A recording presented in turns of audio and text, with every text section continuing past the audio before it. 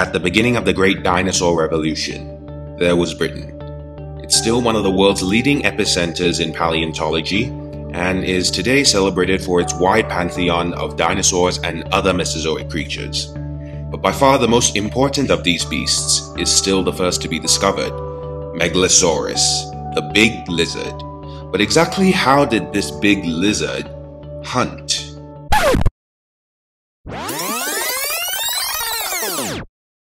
It is currently the dry season in these Mid Jurassic islands, and the ecological stress has funneled one of nature's largest predators onto the beach. Megalosaurus. When the tide goes out, he oftentimes goes combing for carrion. Having a mindset comparable to an alligator, Megalosaurus isn't too choosy with his food. He might decide to pick over the remains of fish, turtles, or perhaps even the isolated remains of an ichthyosaur.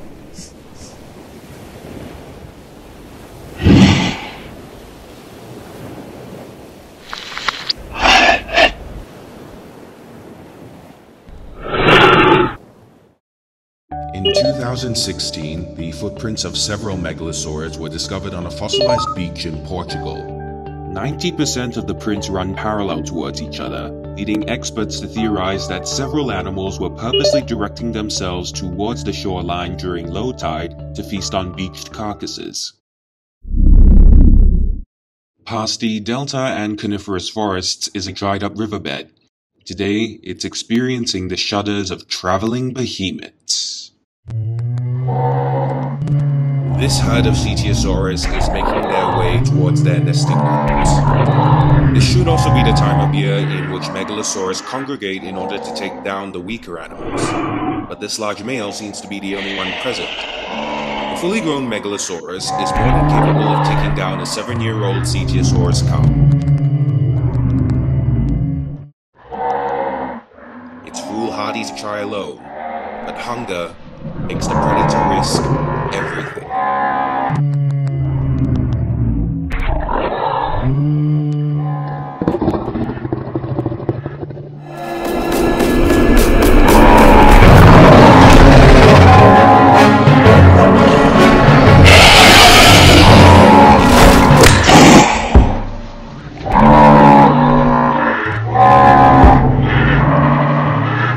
With such huge walls of meat surrounding the baby, it seems clear that the Megalosaurus didn't stand a chance.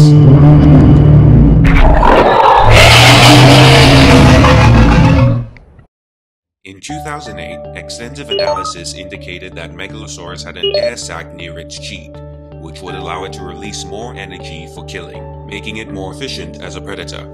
In fact, most Megalosaur family members are placed in a region of high efficiency and have high mechanical advantage at the tip of their jaws.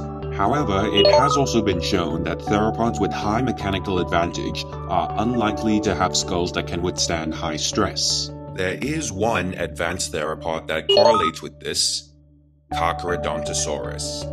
In 2001, new discoveries linked this gigantic predator to the sauropod dinosaur, Paralotitan, suggesting a predator-prey relationship. More recent studies still suggest that they could have easily taken down a juvenile of this species without toppling over, so it's not too hard to assume that Megalosaurus also not only fed on the sauropods in its ecosystem, but occasionally hunted the juveniles.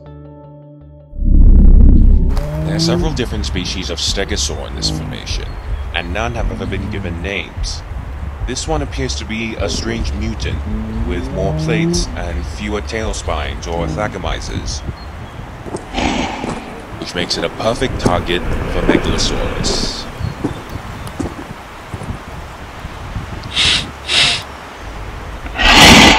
Even so, the thagomizers are laid sideways and point at an angle towards the tip of the tail, which means that Megalosaurus can't attack from behind or the sides. It needs to attack from the front.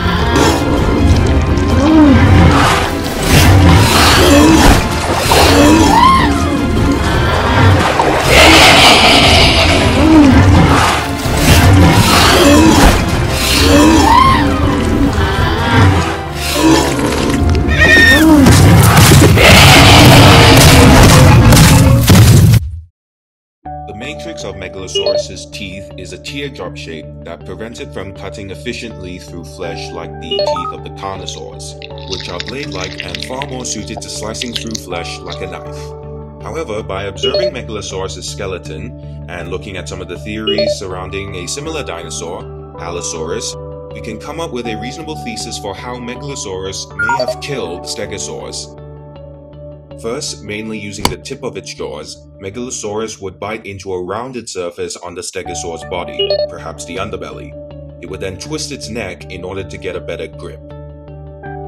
And then, by using the inertia of the prey's struggle against its robust build, Megalosaurus pulls back its head, slicing the teeth deeper into the flesh, causing tremendous shock and blood loss.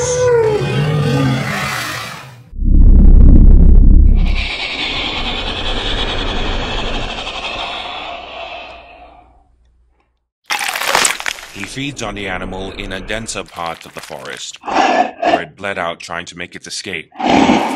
This method of hunting requires a lot of energy, which is why Megalosaurus has a special air sac located near its cheek. This makes it a much more efficient predator than the later tyrannosaurs.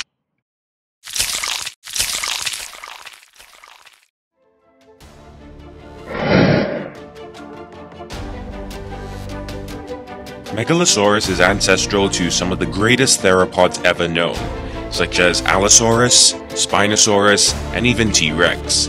In fact, without first discovering it, we wouldn't even know that these magnificent beasts ever existed. We have since built museums to celebrate the majesty and legacy of the dinosaurs, and it all comes back to the first ever to be discovered.